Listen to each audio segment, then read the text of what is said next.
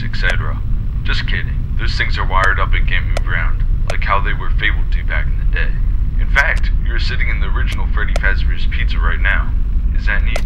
The owners of this location sold the property to Fright Incorporated while they're looking for a place to build their new attractions. So what a coincidence that the old pizza place was here. How perfect for an old creepy restaurant to be in this exact area. The land was very cheap too. I mean, the building was so messed up that they had to either destroy it or attempt to renovate it. Of course, they were going bankrupt, so they decided to try selling it, leading to where you currently are. Speaking of the building being in poor condition, we've had to work in renovating parts of it already. Almost everything is complete, but the power died shortly after we started renovating. We resort to using a generator, so make sure you don't run out of generator energy. If you do, just try to find a flashlight or something. It's looking pretty spooky in there, so good luck with that. Oh man. Oh yeah. I guess I have to read the safety packet to you. Alright.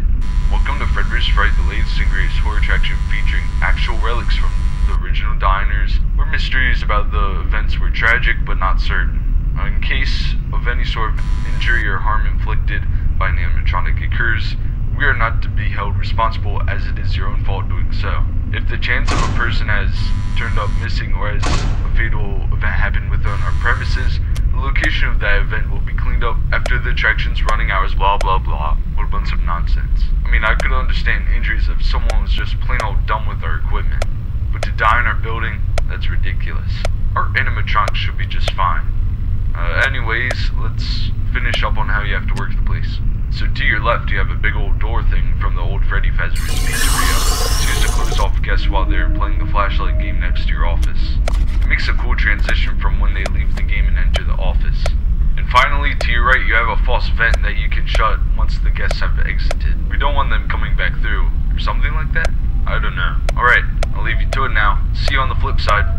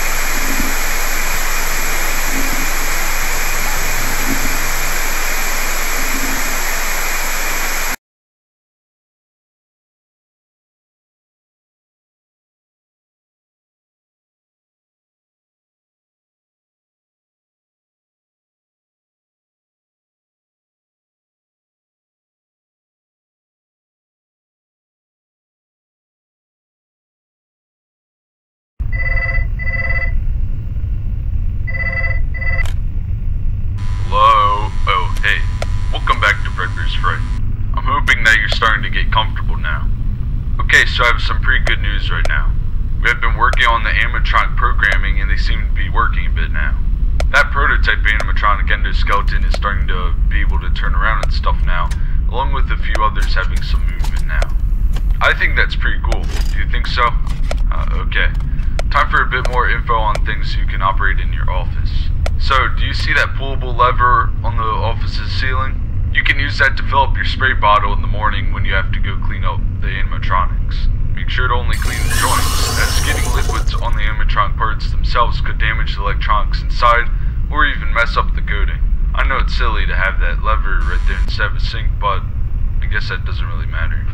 Okay, you have a camera system to look at on your laptop, which also is a half-restored thing from FredBear's.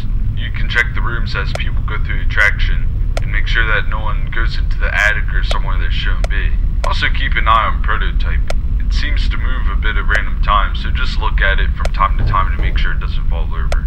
Then there's an animatronic moveset operator to the right of your office, which is still a work in progress. That should eventually make an animatronic do something spooky when you enter a certain room. All this stuff should be complete in nearly a week.